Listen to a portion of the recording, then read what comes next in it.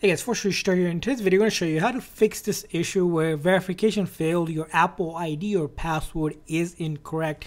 Now you may be encountering this issue for multiple reasons, but we're going to explain to you the reasons that could be the reason why you're seeing this, and then also show you guys different ways to fix this, because depending on your situation, your fix might be different. So watch the whole video to figure out ways to fix this. So first thing is first is, why are you seeing this message? Well, this message is shown because, of course, as you can see, Apple ID or password incorrect. If you forgot your password or your Apple ID you're entering might be wrong, but it could also be some other things underlining, like your Apple ID, password, and Apple ID is locked, disabled, or pretty much locked for some reason, and we'll show you guys what to do in that case. So first thing first is, when you get that issue, you can try again and try to enter your Apple ID and password. But if you keep on getting this message, we're going to do a couple things here. First thing is, we're going to go ahead and turn on and off the airplane mode. So we'll go into settings, and then as you can see, the first option here for airplane mode, we're going to turn it on.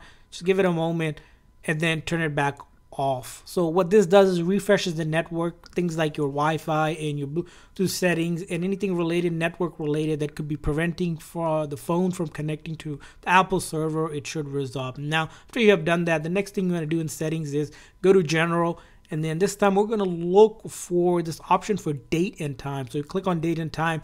And now in date and time, it's important that this time that you have matches your local time. Now this might change if you're traveling or some sort of kind of glitch happened or the time is off. You want to make sure that is on. And generally you want to set this to be automatic, but if for automatic, if it's not able to, as you can see spinning here, it's not picking up the right time, you can always turn this off and set it manually where you're gonna pick the right time zone, the right date, and the time as well. But again, it should automatically pick it up, so keep it automatic. But in the case that it doesn't, manually set that and see if you can go ahead and get your phone to work. Now if you've done that and it's still having issues, the next thing we want to do, which is going to be pretty much for any software related fix, is do a forced restart of your iPhone. To do that, you're going to press and release quickly the volume up, and then press and release the volume down button on the side here, and then after that you're going to quickly hold and press this side button till the screen goes completely black and you see the Apple logo reappear, and then you'll let go, and that will do a forced restart, which again will clear up any software issue. So to do that in real time, we're going to press and release the volume up and then volume down, and then hold this side button. And we're not going to slide to power up because that'll be a normal shutdown. We're going to keep on holding that side button just like that till the screen goes completely black, just like that, and then you'll see the Apple logo reappear.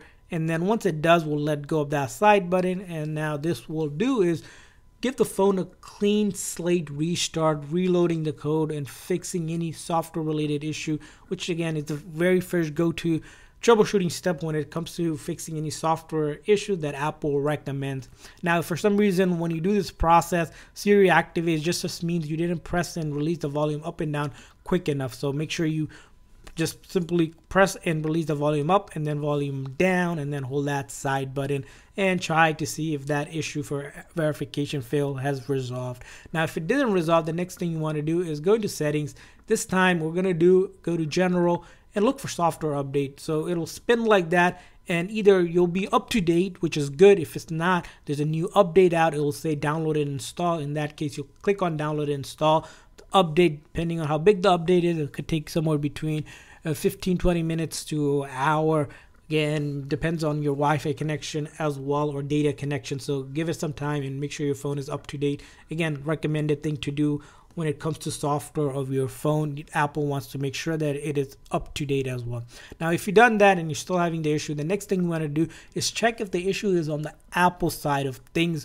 What you can do is go to open up your browser that we have. For example, we have a browser, open up, go look for Apple system status page. You have to Google this because it's a URL, and you'll see the first hit here where it says system status, and we'll see here, click on that. What this is, it shows you all the services Apple provides with Apple devices. In this case, one thing that we want to look for is Apple ID. We want to make sure this one is available. In rare cases, sometimes these services become unavailable because there's some maintenance going on or some problem going on Apple server, and you're gonna have to wait till it is fixed. Generally, Apple fixes within minutes to hours. Sometimes we even see days. Generally not the case, but again, you're going to make sure it's available for you. Also look at other services Apple provides. So if you're having this message appear, let's say in the App Store, make sure App Store is available. And generally we'll see all of these are available, but in a case where it says unavailable, wait till that is resolved. Again, like I said, it usually is fixed really quickly by Apple.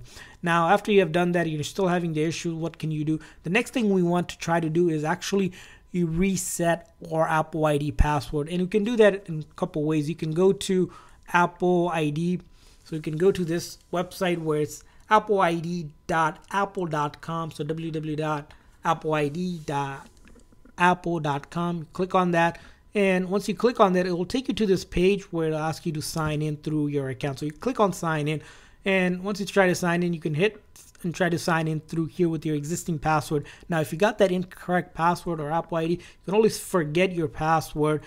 And this will allow you to reset your password by following the prompt, like verifying your phone number, email, and other information sensitive to your account. And once you do that, just reset your Apple ID password. The other way you can also do it, if you don't go through the browser, is actually going through the settings here. You go into settings, click on your name above here, you click on that, and then you see password and security. You want to click through here. Again, you'll try to enter your password if you can. If not, it will prompt you to reset it through there as well. And you want to go through the reset process, and hopefully that resolves the issue. Finally, if none of this fixed your problem, it's because your Apple ID possibly is disabled or locked on Apple's side, and only Apple can unlock it or re-enable it. And to do that, you have to contact Apple. And how can you contact Apple? There's a couple ways to contact Apple. First thing is you can search up Apple customer service or Apple support. Either works. Support, you're going to click on Apple support, search for this, and you can call them or chat with the live agent, or click on this page for different ways to contact Apple. It'll give you different ways for phone. If you want to go in person, you can go to the authorized Apple store, or you can get the help app. You can use that through as well to go through the support. Different ways to contact them. Basically, you want to ask Apple to check your Apple ID to make sure everything is good. Generally, if it is locked again on their side, they can quickly fix it for you. It takes about a few minutes or so, and it's free to do, and Apple will help you resolve the issue because of course you're having an Apple ID with Apple, and they're the best people to resolve that issue. That's again when it comes to some of the extreme NF, the issues that we showed you didn't help. Finally, that's about it for our video. Hopefully one of these help you fix that issue, and if so, we want to hear from you guys what the issue, which of the troubleshooting steps fix it for you. Leave a comment in the comment section. If you found a better way to fix it, leave it as well so everyone knows as well. And while you're at it, really appreciate hitting that like and subscribe button. Thanks for watching, guys. See you guys next time.